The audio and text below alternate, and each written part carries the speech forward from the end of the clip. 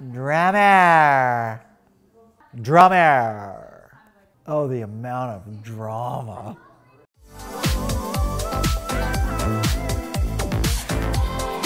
Hey guys, welcome back to another episode of Derek and Bethany Trainer React. Today we are finally reacting to the final episode of season 1, the season finale of Selling Sunset. This is season 1 season finale, so we still got to do season 2 and 3, so that's coming. We watch shows, Bethany and I, and we react to them based off of if they're realistic or not when it comes to real estate. And all the shows that we do are on Amazon, Netflix, they might be movies, but at the end of the day, it's shows that you may watch and may think to yourself, is this real? Is this real life? And that's where we come in and we actually talk to you about it and we let you know, do we think it's realistic or not? No offers, not even one. Well, we're also listed high. We're also in Truesdale Estates. My blood's up to here right now, sorry. I understand it's frustrating. I mean, the house has been on longer than both of us anticipated. But it doesn't have city views. And that's no fault of yours, it just doesn't have city views. And that's what people are paying that type of money for, if you're trying to get over $2,000 a square foot. We also think the house should be listed under 10.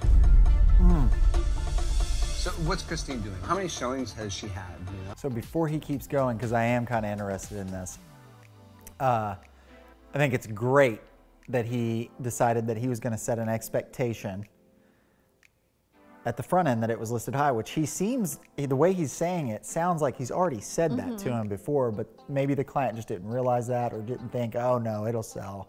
But he's doing a great job of just attacking that conversation on the front end and saying, all right, let's get down to business. Let's get down to what's really happening here.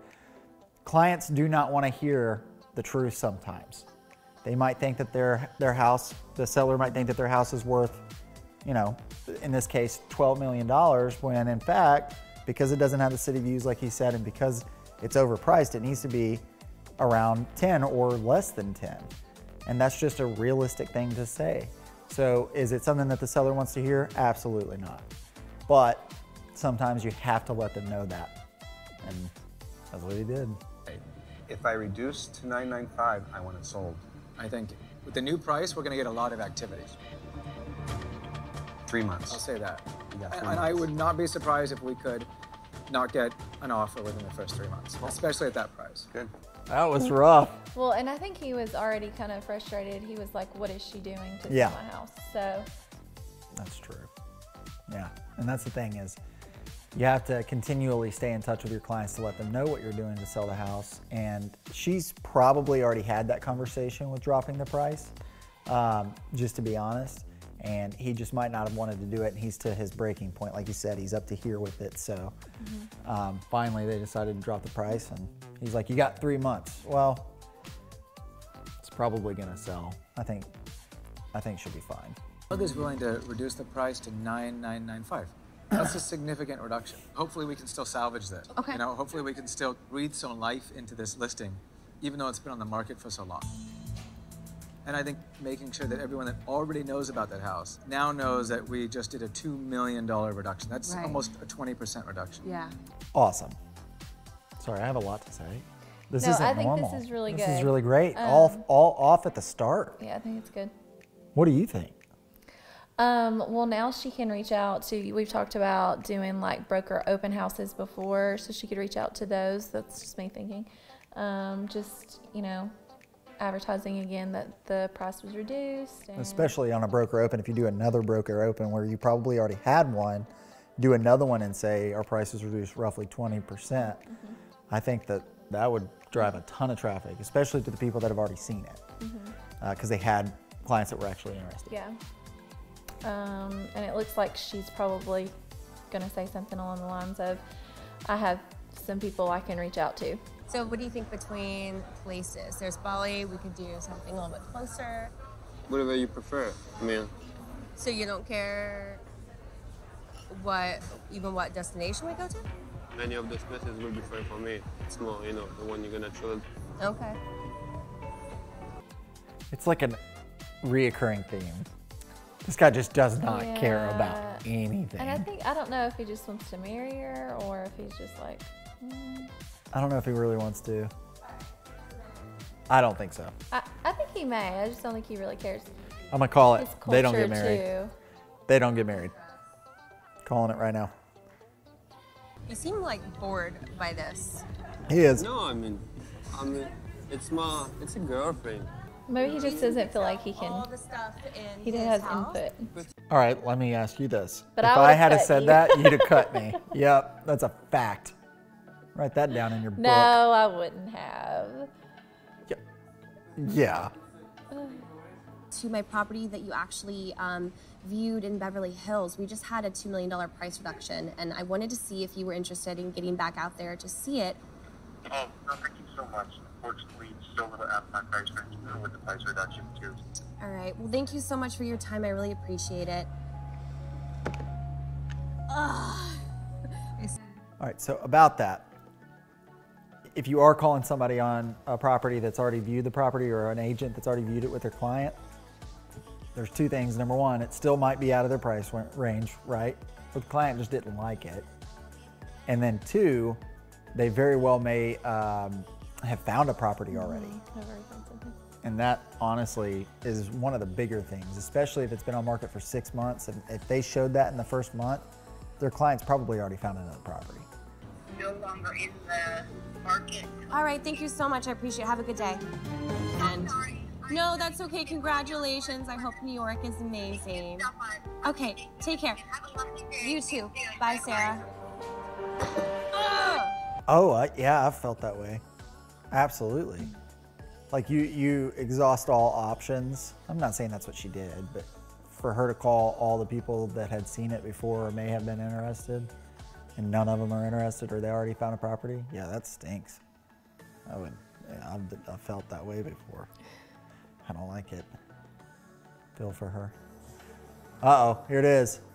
20,000 square feet. That's required. Oh, she better sell this thing. I'm a little disappointed that Brandon didn't make it, and more importantly, that you didn't tell me. Yeah, I just always like to be over-prepared. Yeah. I like to have the answer to every question before I go into any situation. I think, like, you know, working with you, you've taught me that, and I need to be better about that. I don't need you to just be prepared. I need you to be overly prepared all the time. Well, I feel like, especially the truth of, or the funds, The proof of funds, the yeah. proof of funds, I said, yeah, proof of funds, I feel like they need to know that because they're wasting time. Yeah. She's wasting her time if there's not proof of funds, and then they're wasting the developers' time. Essentially, They in need to that move price on point, if- yeah, in that price point, and you haven't already looked at proof of funds to see, like, okay, is this person real? Yes. Do they actually have the money? Is this a serious buyer? And if they don't have proof of funds and you haven't seen it, then it's very well that these people might just be blowing smoke and want to see a beautiful property just because. So I agree with that. I want to see where they live. It looks like this. What is she wearing? Is Mary gonna do the tour? She's in a bathing suit. Oh, it's a bathing suit. It looks I thought it was just a normal outfit. I go, okay, well, then there's that. Do you think Romaine breaks it off here? We were having a conversation, a private conversation. Yeah. And I was asking you questions. And then you turned it around to Mary and made it sound like I was talking bad about her. And just now you said that I was, and I wasn't. I was asking questions in a private situation because I didn't know. Kind of like you had an opinion about She it. was engaged in that Like you were saying she should conversation, get a though, prenup. if I remember I correctly. think Yes. everybody should. Called her that she was going down the two-faced kind of road. I told her, I was like, Davina's straightforward, and that's what I told Who her. are these random guys? They're like, hey, why don't you sit here and you sit here, guy? I'm sorry. Like, I'm not a pushover. Like, I'm not fake. Sorry, This is I'm crazy. just not. Only my fake. Like, I'm not fake. Sorry. This girl don't care about nothing. Because I don't want to cry. Like, is this a bad time to tell you I don't want to? This is a bad time. I don't really want to marry you.